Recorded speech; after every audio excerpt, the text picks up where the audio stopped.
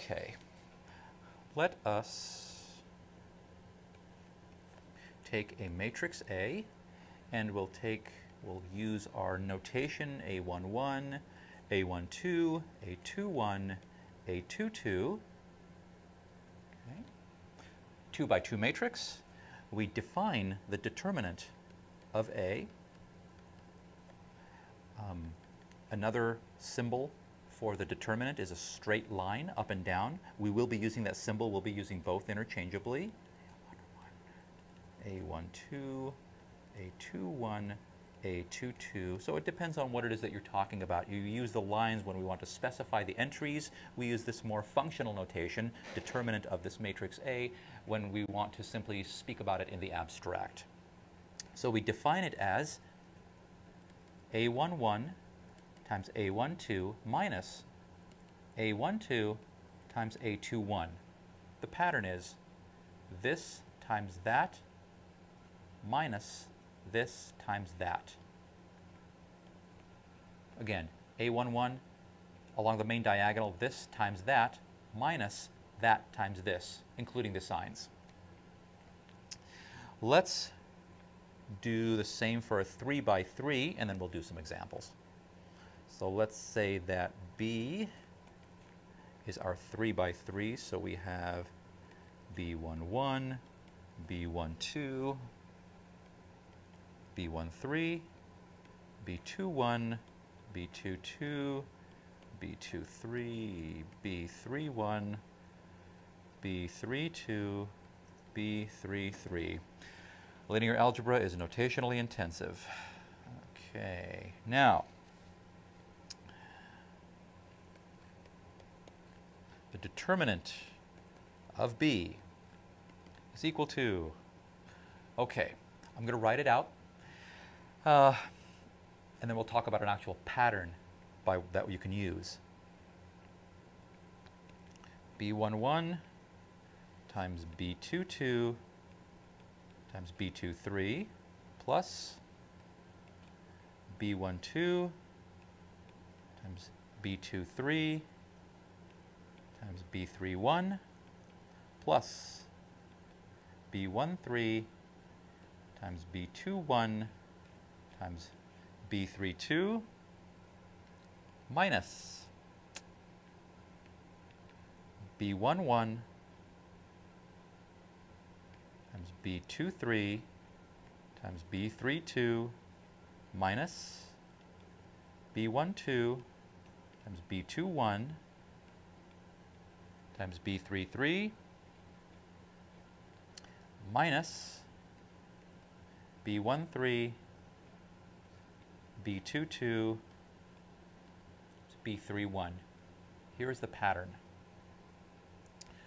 There are different ways to think about this, and I know that many of you have, of course, seen determinants before, back in high school and perhaps in other areas of mathematics, perhaps in some college courses in calculus or something like that.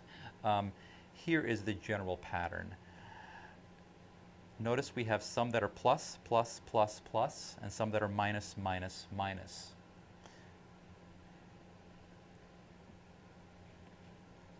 First one is B11, B22, B33. Going from top left to bottom right, multiply everything down this way.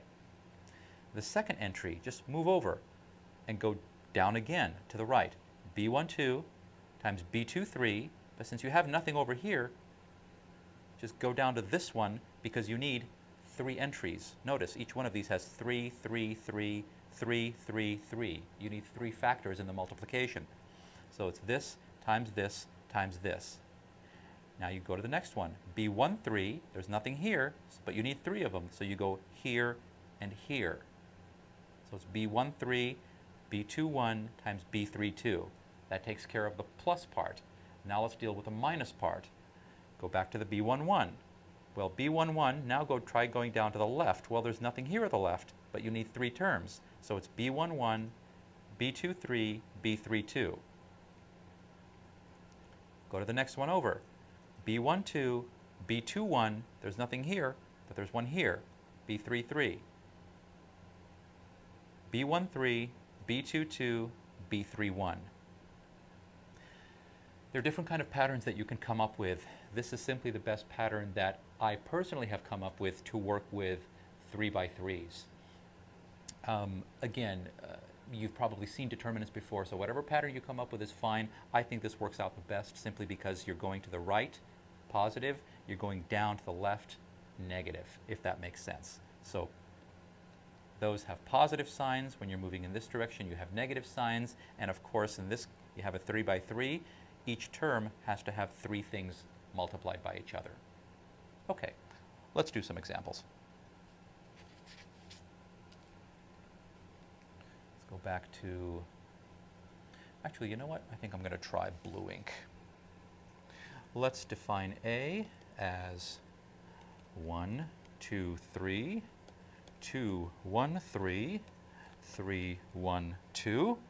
Okay, so let's do our pattern. Let's see, let's go ahead and put something like that. And we'll say the determinant of A. Okay, 1 times 1 times 2. It's 2. Okay, plus 2 times 3 times 3. 2 times 3 is 6. 6 times 3 is 18.